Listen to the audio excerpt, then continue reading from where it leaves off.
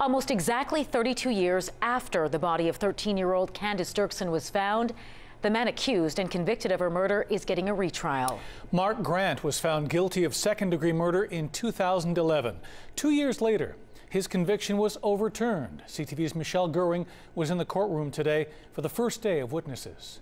We shall not all sleep. In the winter of 1985, the Derksen family buried their oldest daughter, Candace. On January 17th, the 13-year-old's frozen body was found inside a shed, her hands and feet bound together with twine.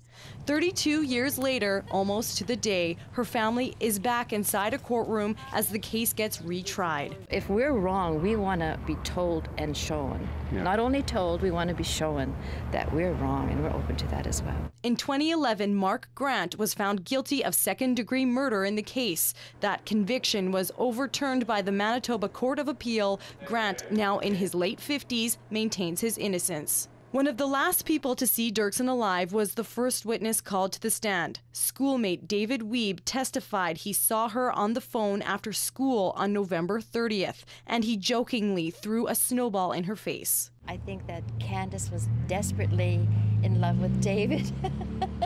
And that's why she was over the top happy when she said, you know, he gave me a face wash, and that's why I knew she was so happy that day. Derksen, who was supposed to walk home that day, never made it. Weeks went by before her body was found. During the trial, a written statement was also introduced from the man who found Derksen's body.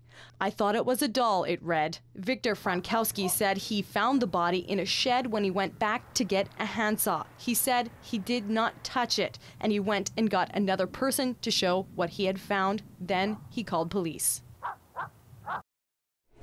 CTV's Michelle Gerwing joins us now from the law courts. Michelle, for those who are wondering, why was the initial conviction overturned?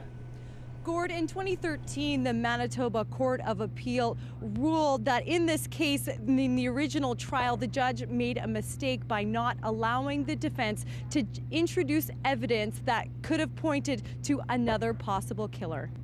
Michelle, who else testified today? We also heard today from 3 police officers that were first on scene. They were asked about what they saw and how they secured the scene. They all maintained that they did not touch the body. We also heard from the property owner of where that shed was located. The trial will continue for another 33 days. Thanks, Michelle.